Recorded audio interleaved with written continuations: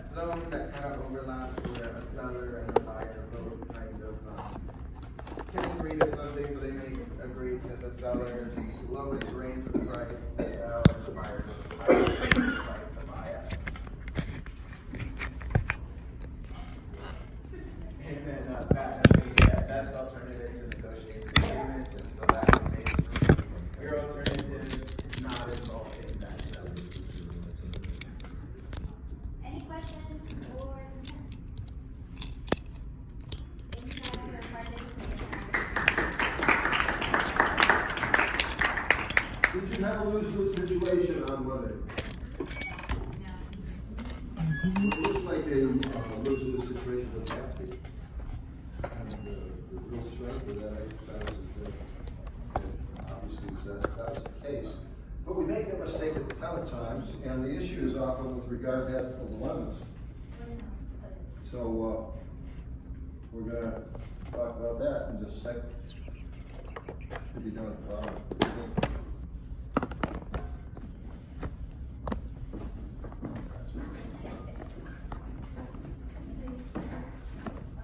Who knows what an ethical dilemma is? Any opinion? I see a hand raised, or at least a half a hand raised. What's your opinion? Ethical dilemma. I'm not meaning I'll be glad to.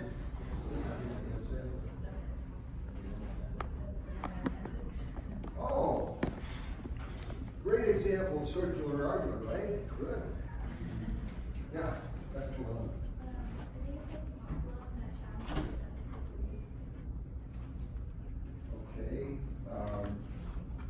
Generally speaking, that's not untrue, but that's not the definition. Would you like to know the definition? Should we? I won't ask a member of the team. An ethical dilemma is a complex kind of problem, typically where there's a lose-lose obligation, a lose-lose set of choices, often because of a critical situation. Remember, we told you on Monday that I was the city manager of Garden City, Michigan, and the state cut half the money that they were giving local government. You remember that? That was a huge ethical dilemma. Put the entire employee workforce in a situation where they were naturally going to say, but what are we going to get? Are we going to get our piece? What's going to happen to us? And the city, of course, was in a position of saying, we've got to do something. We don't have the resources. An apparent crisis situation with a lose-lose set of options. That's an ethical dilemma. We'll cover more about the definition. But I was just filibustering until we got the slides up. Okay. In negotiations, there's always the issue of self-interest. Negotiations is always about mutuality, but people are always saying, with them. You know what with them stands for? What's in it for me? W-I-I-F-M, right? Negotiations, by definition, are, could you read that for us, Brian? Yes, sir. In red? Problem-solving activity that seeks to reconcile differences in values and priorities to arrive at a solution that ultimately benefits both parties. So that's the tie-in from negotiation to ethical dilemma, right? That's not hard. The problem of self-interest is often about being reasonable and fair. Unfortunately, we know there are at least 12 definitions of what reasonable and fair mean. What's reasonable and fair to you may be based upon distributed outcomes. It may be that Dr. Caldwell, he said we have to pass the final exam to get a passing grade in this class. That's not fair. That's it. Or, gee whiz, how come students are getting credit for doing a brilliant job at archiving the class so that we all benefit? You know what organizational citizenship behavior is? Anybody ever heard that term? Oh, yeah. Yeah, business majors, how would you probably? Would you like to know what it is? Yes. An organizational citizen is someone who is also often called a good soldier. Someone who not only does their job, but is willing to say, I'll do more. And as part of any relationship, newsflash for those uninformed, as part of any relationship, when people go the extra mile, they're creating a negotiated relationship. Hello? Those who are complaining about that, Get off your high horse. Okay? Everybody in this class had that opportunity, didn't they? Everybody had that opportunity, right? To be an organizational citizen. Everybody, right? Boy, was there a lot of whining a week ago, right? Oh, sad sorry. And you abused these two people, shame on you for doing that. And shame on the rest of you for not standing up and saying, I call buckshot. Shame on you. Am I clear enough? And maybe some of the people who should be hearing this, maybe you're the choir. But that's just straight up. There is an ethical dilemma when people do not honor their obligation to their stakeholders when they have an obligation. By the way, if you had a problem, I got big shoulders. Come talk to me. Or do you want some cheese to go with that wine? Is that unfair? I don't think so. Trust has a substitute. When we don't trust somebody, what do? We create a contract, right? To protect ourselves because you got to hold your wallet, right? If you don't trust somebody, you create a union, right? So trust is the key to any relationship. And trust assumes a mutuality of obligation, of ethical duty, of rights, correct?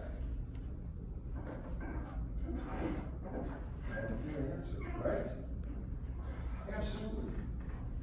With trust, you have a recognition of a expected duty consisting of a psychological contract, correct? And that psychological contract is often not mutually understood. Fair enough? I had a team come into my office yesterday. They sat down. I said, have you prepared to talk about this topic? No. What was my psychological contract? Oh, they're coming to talk about something, they make the presentation. Yeah, they'll be prepared. Do they want me to spoon feed them? Is that the contract? No. Master's program? Prepare yourself, right? Fair? Okay. I think your group has done a great disservice. You've been spoon-fed.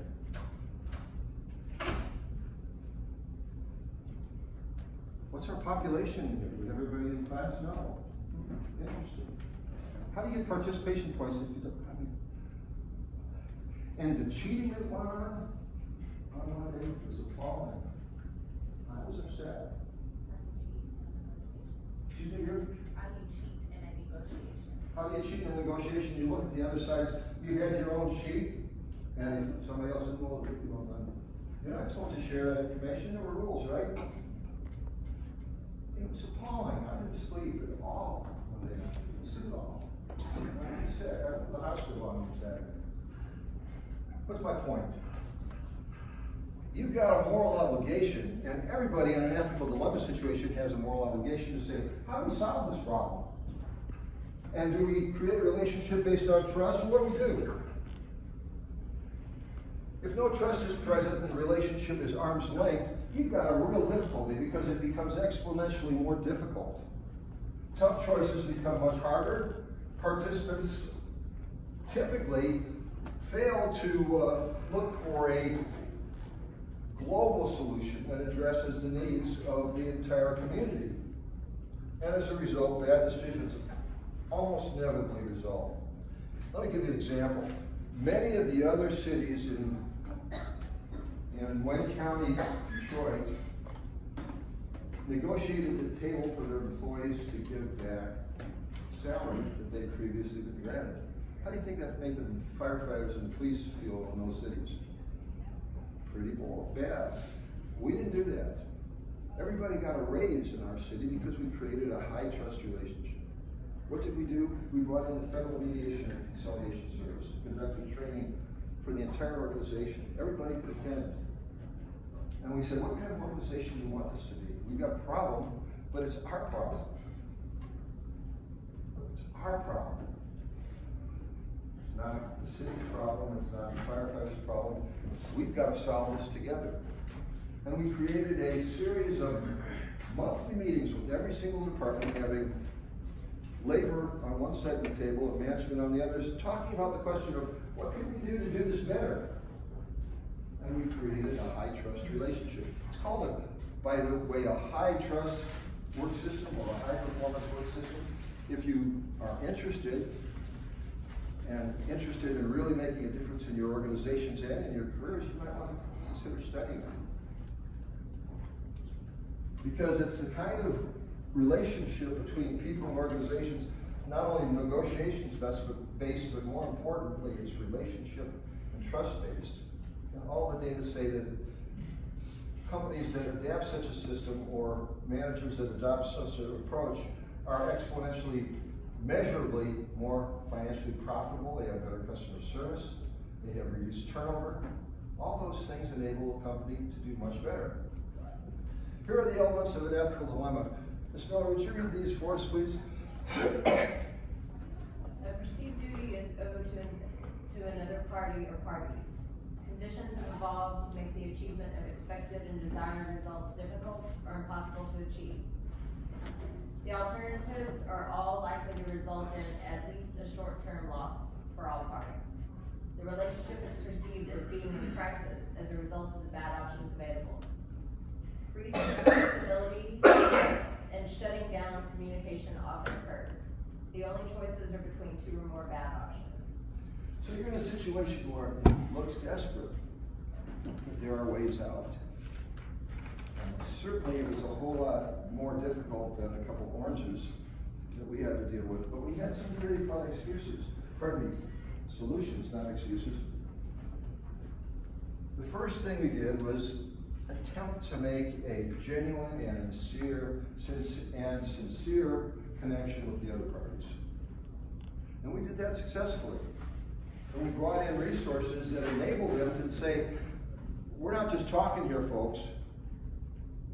We're engaging you as participants in looking at a really disastrous problem.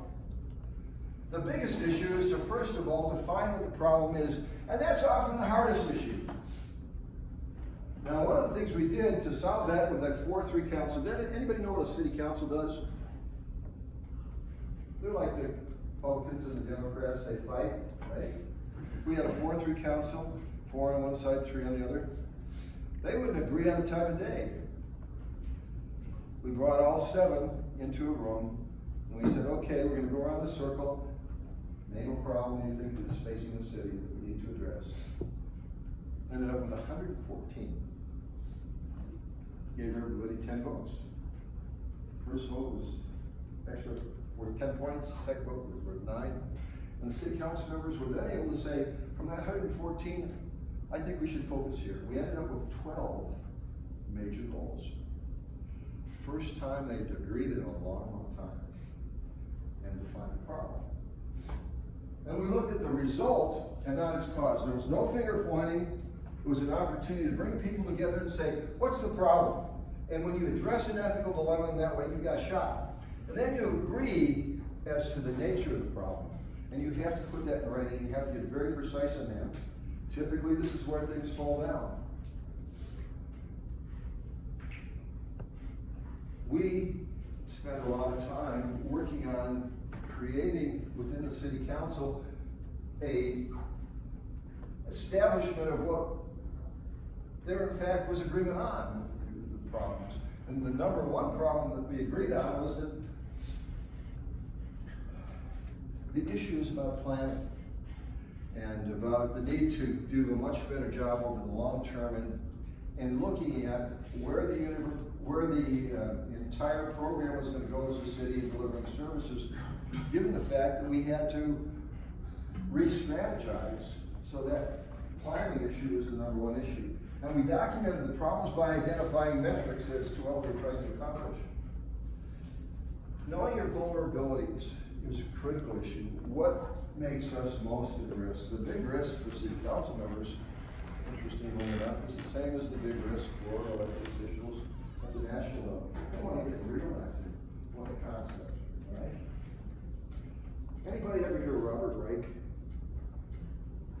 businessman. You know who Robert Wright was? Secretary of Labor. Bill Clinton. Now a professor at UC Berkeley. Brilliant man, about this tall. Talking head a lot on TV. I was at Harvard in 1982 and was at a seminar for senior executives, and he made a presentation from his book, The Next American Frontier. And then he said, America is facing 4 critical problems it has to immediately face. Oh, that's a lot of major set of problems. 4 problems were, we've got to invest in our infrastructure. It's going down the tubes. And if you pay any attention, you know, that San Diego and New York, Illinois have had major problems with the deterioration of their infrastructures and bridges falling down.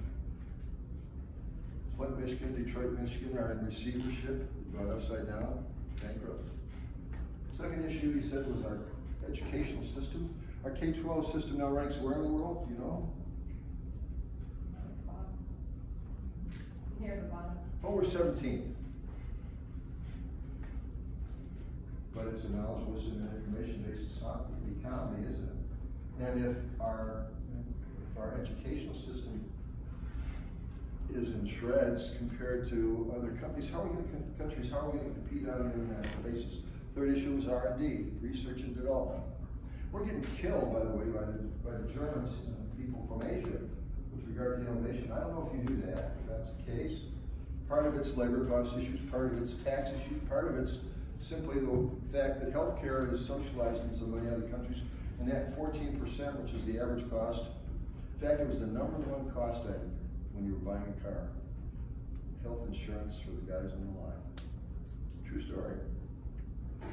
And that put America in a really difficult position with regard to R&D.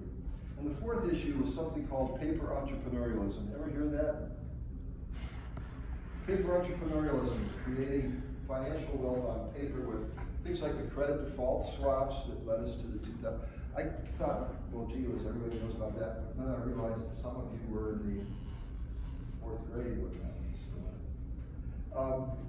The reality is that the fiscal crisis facing the United States is a result of paper entrepreneurialism.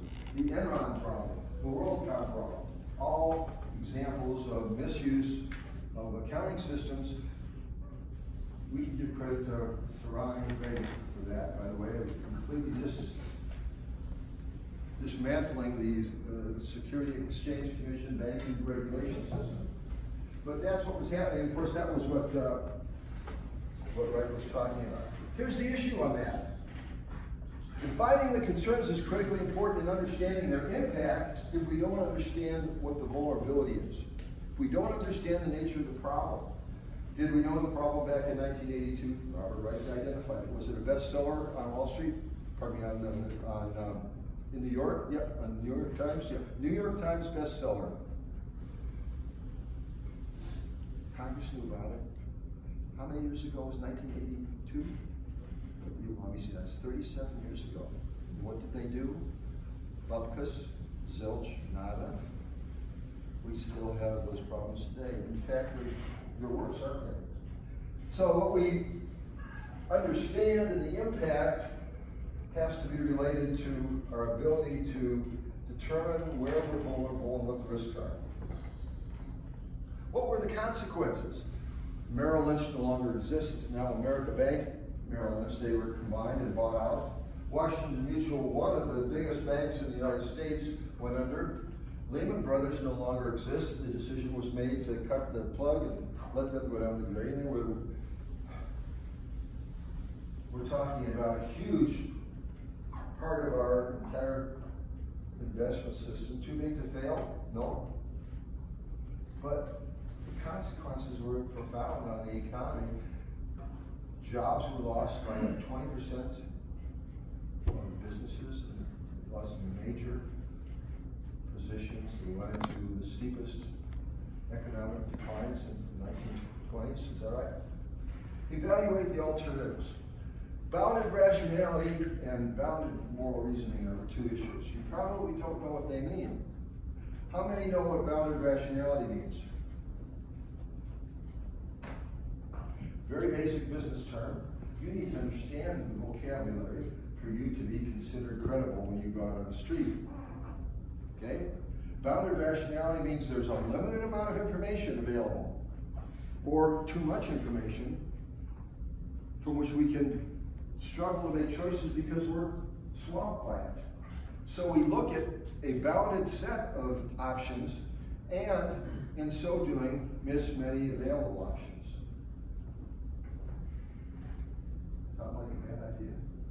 Yeah. If we're missing critical information, and sometimes it's called the garbage can approach. Literally, that's what it's called in management theory.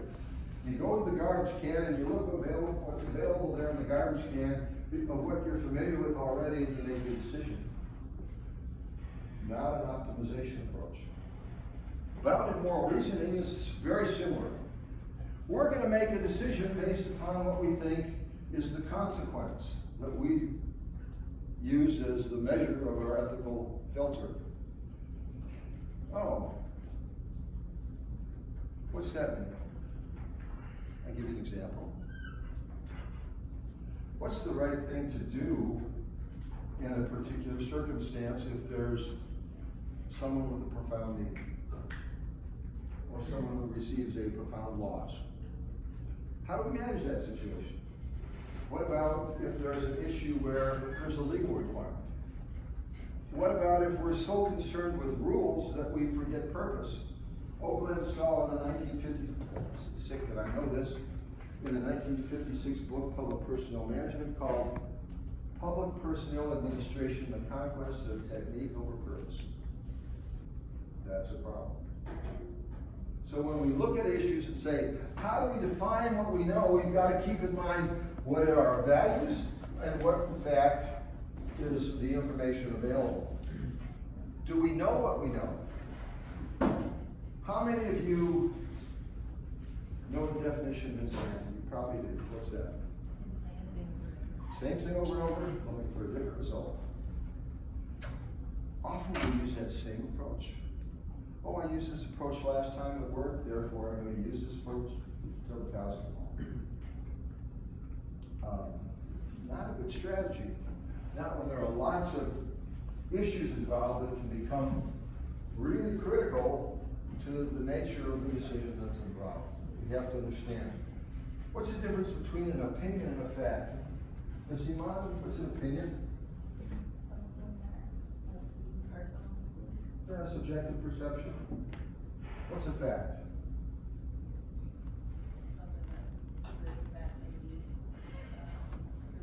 Proven with evidence, right? Is there a difference? I have a friend who used to say, opinions are like belly notes. Everybody's got one. The last person who cared about yours was your mother, and it was a long, long time ago, right? And they get to confuse us. And we look at what's going on, we say, well, I think this, and I think that. And most often we make those decisions based upon not really knowing what all the information is because of that bounded rationality problem or the bounded moral reasoning problem. And we find that we're in a real pickle making decisions that are really very self-destructive. Let me ask you the question this. Do you want to know the truth about how you shape up as a future employee? Or do you want somebody to treat you like a mushroom? You know how they treat you like a mushroom? They keep you in the dark and they cover you with manure. That's how they raise mushrooms. Okay? Right? True story? Those of you who are mushroom growers, you don't want that. What did Max Dupre say in his book, Leadership is an Art? What Dan Caldwell quoting all these people that he's read about. Well, maybe he actually knows something.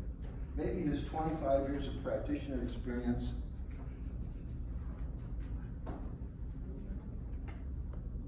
maybe the fact that he's written 103 journal articles and 12 books means that he actually knows what he's talking about. Or maybe he's just full of that manure. Who knows? How would you guess? I think that was fair. You get the message. don't you ever treat each other bad. Take down that damn chat line. It's toxic, and you know it. Shame on you. What kind of a culture you want? You want to be treated like children or like adults? Do you know what who are the psych people here again? Okay, transaction analysis. What's it all about? Do you know? Eric Byrne? No? There are 3 ego states: parent, adult, child. If you treat somebody like a parent, you preach to them like I'm doing right now. Because you're acting like children. Damn it. We clear here. When you're a child, you whine and complain. Oh, I don't like it.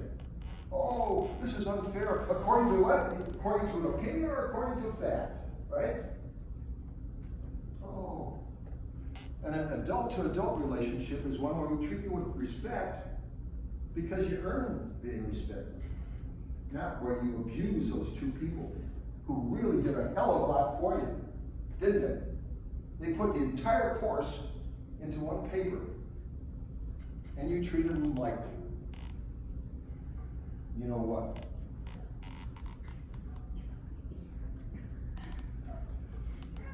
This next step is critical. This is the ethical step. When you're dealing with people in an organization, and you've got to explain an ethical problem, you've got things you have to do. And this all comes from LaRue Hosberg from Michigan. He was one of the greatest ethicists in the history of the United States based upon his research contribution to decision-making models. He wrote a book called The Ethics of Management, an amazing book. And here's his motto. You understand the moral standards. What is the basis by which you make moral decisions? And that's both instrumental or outcome-based and normative, value-based. What are the moral impacts on stakeholders? What are the consequences on the people who are affected? How are their rights determined and affected? How about the harm that's created? How about the benefit that's created? And then you say, what's our moral problem? What's the moral problem for you? How can we best qualify MSB students to have a shot at a successful career in business when they don't have a business background? And completely, many of you don't even know how to do research or write. In fact, many of the papers I got were written at the 10th grade level and would have gotten a C in the 10th grade. Did you know that? Yeah, you knew that because you got my feedback. Yeah. Did you finish grading the papers? Am I finished grading? Well, if I don't have your paper graded, send it to me again, I'll grade it. I had a whole 116 documents sent to me. So if I don't have graded yours, send it to me, would you please?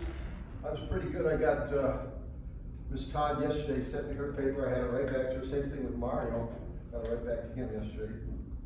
Anyway, so once you determine the moral problem, then you look at the issue of what are the economic, legal consequences. Also, what's the ethical consequences and the duties involved. And then you propose a moral solution. And what you do with that is you define all that and say, oh, this is what I considered when I made this decision. I looked at the impact of each of the alternatives. I evaluated those impacts.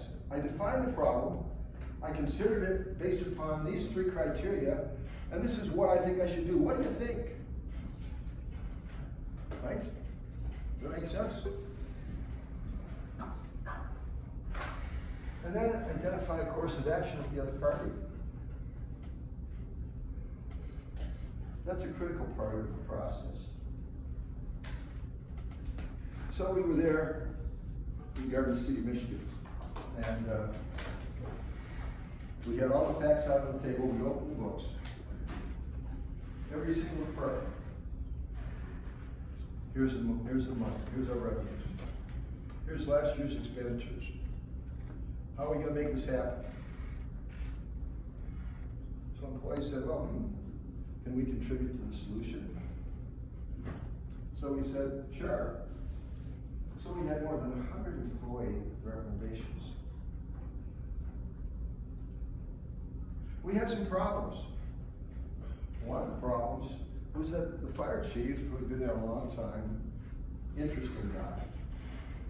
I said, Chief, you want to go through solving this problem? He said, nope. So he stepped down and retired, probably a good thing, because his heart was there. He loved the guys and he knew there was going to have to be some changes. Well, as I think I told you, Monday, we said they had a parade in my honor around City Hall, a picket, because they didn't want to change the dispatch system. Ultimately, we hired a new fire chief, and we did some really unusual things. I was the first city manager in the United States to attend a National Fire Academy with my fire chief, sitting next to each other as the executive development program of the National Fire Academy identified best practice for municipalities. And I said to the chief, whatever they tell us there, I'm ready to buy into. How about you? And he said, sounds like a deal. Well, here's the rest of that story. Cities like LA, Dallas, big city fire departments with hundreds and hundreds of employees typically send 5 employees a year to the fire academy. Training provided by the Federal Emergency Management Agency, Emmitsburg, Maryland is where it's conducted. It's a really great place. Actually, the best conference I've ever attended, and much better than the Harvard conference I went to. So I'm there with Keith Nims, a wonderful guy, and we're having fun and just eating it up. And these other fire chiefs from other departments are saying, what in the world are you doing? You're a city manager. Aren't you the enemy? I said, no, I'm your friend. So we got home, and that year we had, remember, Los Angeles and Dallas had 5. We had 8 of our 35 firefighters went to the fire academy that year. Because the academy said, we want to work with you. Something unusual. You're working together. We think that's cool. So there was a big article in the National Fire Chief magazine about what we accomplished, and it was just a lot of fun. And then when we got to the budget season, we did some really smart things. I told you we had the federal mediator in there, and we had this labor management committee set up, and every month we'd meet. We had promotional exams for the fire department. And the guys wanted that. That was a big deal because it had significant income for them to get a raise and to be promoted. So we said, well, how should we create the exam? And I said, well, here's this book. It's the International City Management Association puts out a book on virtually every topic. And one of them was on National Fire Service. And that was the book that we got. And we said, well, does this look like a pretty good source of what we ought to be holding people accountable to? And they said, oh yeah. And I said, well, while we run the class, anybody who wants to be promoted can take the class. In fact, anybody who doesn't want to be promoted can take the class because it can only help you learn, right? He said, that's a pretty good deal. In fact, they got an extra day's vacation completing the class. Which for a firefighter, that's, do the math, 24 hours times what they make per hour, they do pretty well. But they said, well, who's going to teach the class? And I said, well, who do you want to teach the class? And he said, well, there's somebody over here, and this guy from the National Fire Service, and this guy over here from this inspector from this big city, and this guy over here who's head of training for this other big city.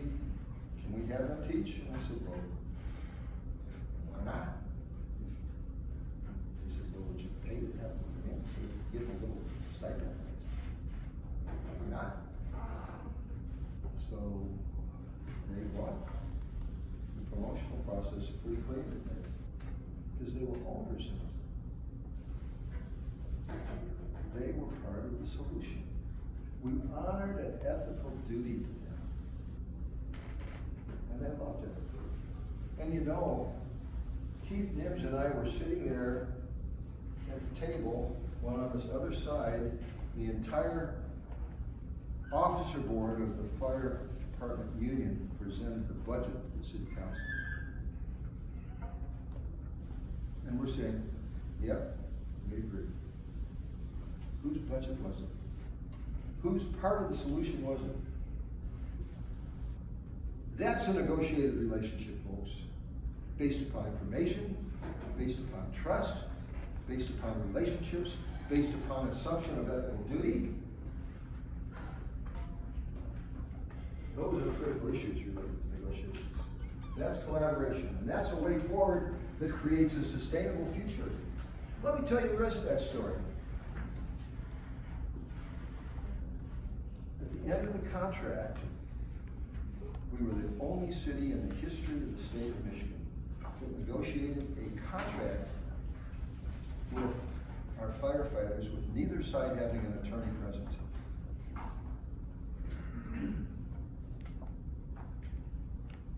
We were the first city in the state of Michigan to negotiate a performance-based compensation system with the Teamsters Union. You think we had high trust culture?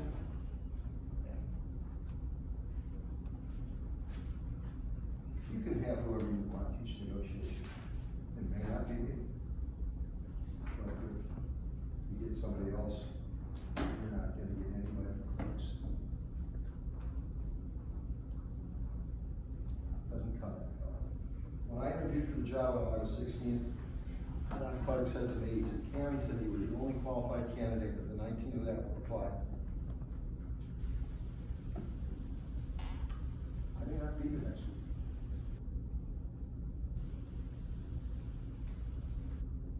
Jonathan Clark and I met today. He says, I have had more complaints about your class than in any other class from any other instructor in the last 2 years.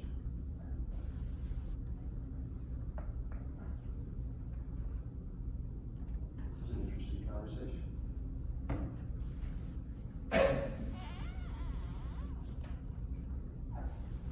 Develop an implementation plan together.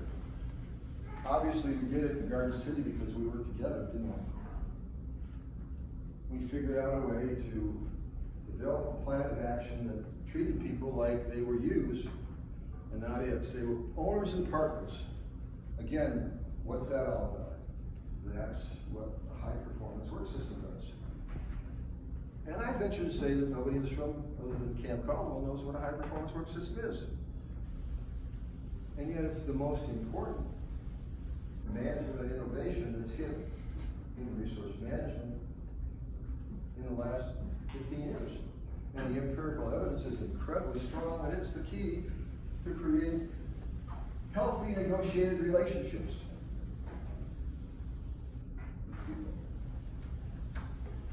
What do you do when you create an implementation plan? You say to people, hey,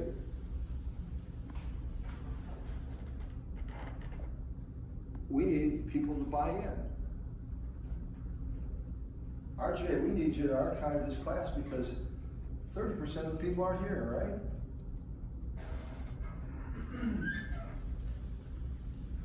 Ms. Patel, Ms. Thornley, are you interested in helping write a paper that can be presented to the entire class as the foundation for the entire class? Yeah. And people bitched and moaned like they got stuck by a hot iron. And you know it. You heard it. I wasn't here, but I heard about it. Again, shame on whoever said that.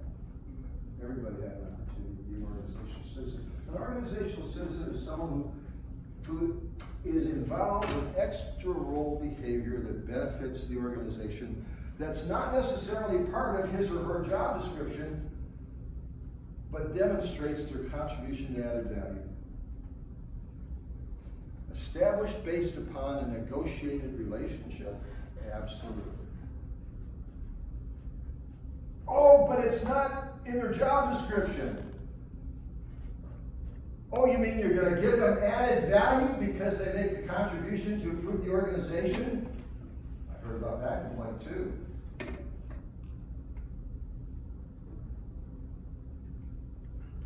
How many people have a published document when they're done with their master's program? Pretty significant, don't you think? First author, Ms. Thornley, right? pretty significant to be able to add to your resume.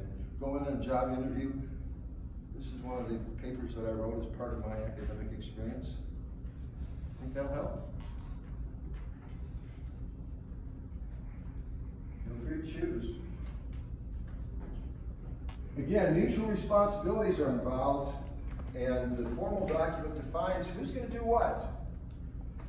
Because unless you have a plan that identifies who's going to do what, by when, with what result, and with what cost, you're in trouble. But one of the interesting things is that you create one of those plans, and you also do something very important regarding it. You create a guidance team. Oh, isn't that interesting? Well, we know about those. A guidance team does what? It helps an organization go through change successfully, right? According to Cotter, who's the expert on it, leading change, a guidance team is critical for the success of any meaningful change process. Or according to Joyner, Schultes, and Streibel, I gotta get the authors right, and their 2018 publication, The Team Handbook, 3rd edition. You guys read that one? You have to have a guidance team to successfully ensure that the follow-up takes place appropriately so that the successful implementation of a process can occur. Anybody ever hear Jeff Pfeffer from Stanford? I think maybe he knows what he's talking about. Stanford University, Jeff Pfeffer, one of the most published and respected scholars in the world. He says, it ain't easy developing a plan, but it's much easier than implementing it. Did we implement it in Garden City? Well, inflation went up 36% over 4 years. Our operating budget at that same time went up 1.3%. We cut taxes 2 of the 4 years. According to a metric of satisfaction with city services, the scope and quality of city services improved in every city department during the same 4-year period.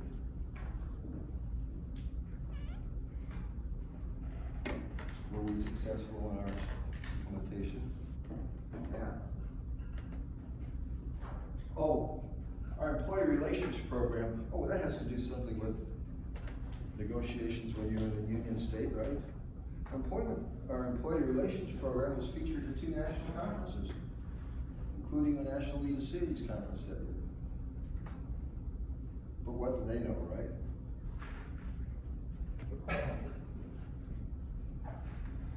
The most important part, once you're done with any ethical dilemma problem, is to reaffirm the relationship. And this step is often overlooked. We forget the fact that you're not about tasks, you're about purpose, right? We get the conquest of technique over purpose, according to Goldblatt Stahl. When we focus on, we've got to do A and B and C, we've got to be very rule-oriented. Well, unfortunately, that doesn't get the job done when rules get in the way of what you're really trying to accomplish. And the most difficult task for this group is going to be to prepare yourself to sell yourself as somebody who knows what's going on in business. And to do that by your ability to research and write. Because you're going to have to submit a resume, but more than that, you're not going to bluff them on a 30-second summary on an elevator ride. I want you to know that right now. My PhD is in human resource management. You can look it up, but go to the Office of Personnel Management website and look up the name Cam Caldwell, and it will show you, it will be a source document for testing and selection. I know how to do that. But feel free to choose. I've written 2 books in human resource management. What do I know, right? They've just been published in the last year. Feel free to choose what you want to do with your career.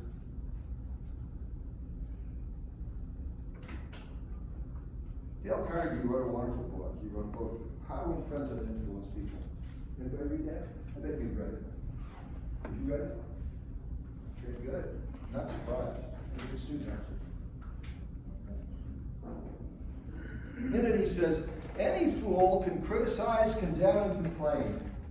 And most fools do.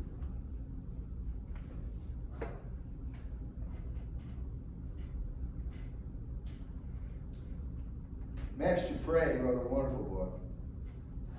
His book was Leadership is an Art. He talked about the fact that employees are owned what he called a covenantal duty. A covenantal duty? What does that mean?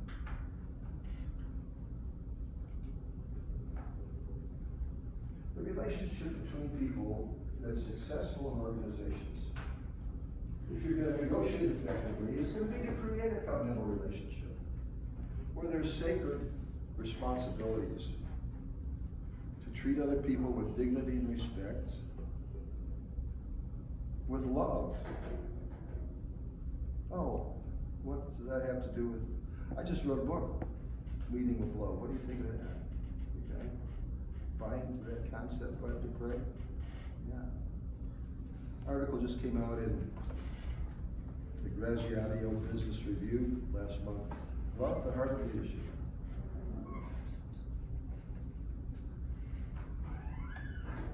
You gotta love people. You gotta care about them. You gotta honor the covenantal duty to treat them like U's, not is. To help them to be successful.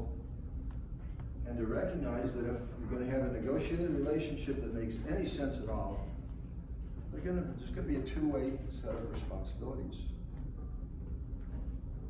Where people genuinely care about each other. And you don't get hung up on the bologna sausage. That's a white term. But we tend to do that in this world, particularly when we go through a stage called counterdependence. Oh, we've heard about that. Counterdependence. I think I may mention that. Is that a parent, adult, or child state? It's a child state.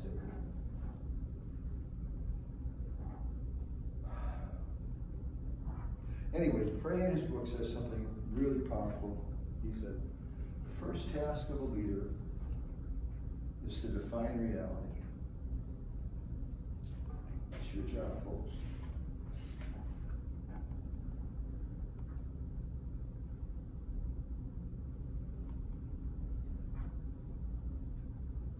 Distinguish between opinion and fact. Have the courage to do what's right. Have the integrity to honor who you are. It begins where? You remember the 4 circles? You remember that in the Zima? 4 circles? First one, do you remember what that is? You know, intrapersonal.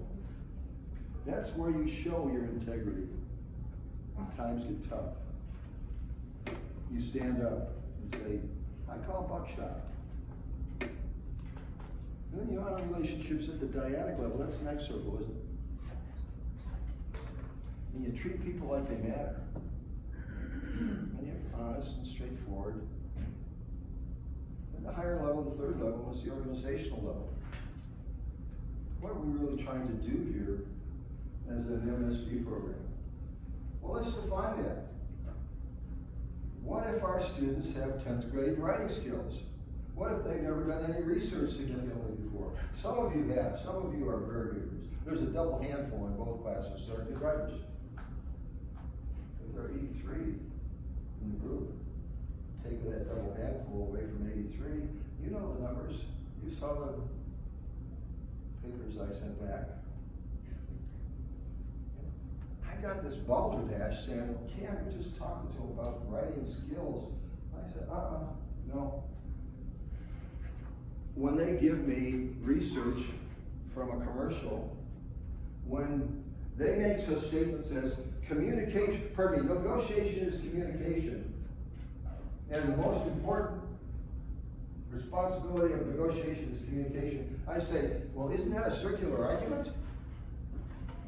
Isn't negotiation communication? Well, Yeah, but that's just the kickoff. You know, that doesn't get you even to the first play from scrimmage, does it? And what it gets you is somebody saying, what's wrong with this picture? When people come to my office and they say, yeah, I'm making this presentation, and I haven't done squat and bucket to prepare to meet with you, Dr. Caldwell. What am I supposed to do? And who let you get that far? Who let you get that far? To think you could get away with that bull? Now, some of you don't deserve this. Some of you do, and you know it, don't you? Feel free to choose. Any of you have kids? How many parents here? Okay. Ever hear of love and logic? Love and logic is kind of a teaching tool that we use it a lot in elementary schools. And it basically says, there are choices. You can do A, or you can do B. Feel free to choose. If you do A, in good shape. Do well, you succeed. The covenantal obligation, again, is to articulate what the expected level of performance is, correct? That's just a moral obligation of any leader. And a teacher is certainly a moral leader, isn't he or she? But the other one is that if you do this, here are the consequences. But feel free to choose. Who's got the responsibility? The child. Well, hopefully the adults, right?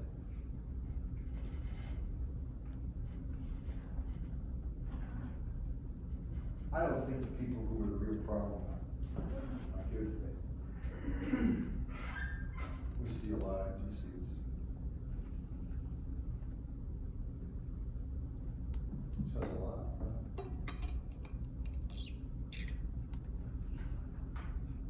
I'll tell you one more story and I'll kick you out.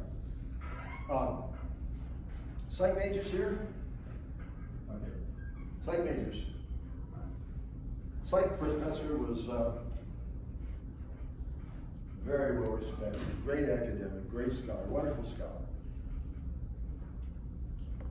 Giving the final exam, didn't like to do grading a lot, so he just said, well, this is just going to be final exam. It's an advanced course in psych. The question is, what are the two most significant problems of interpersonal failure? Good question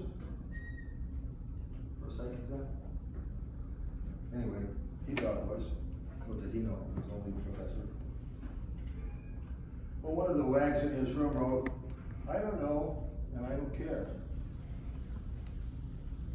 So, the professor returned the files. He got an A. The answer was ignorance and apathy.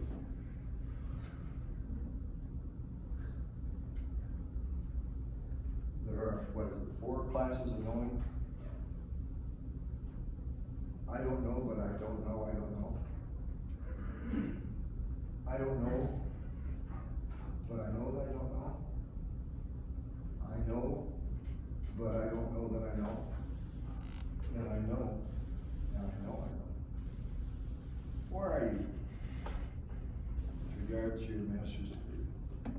Where are you with your careers? You may never see me again. Feel free to choose. Have a good day.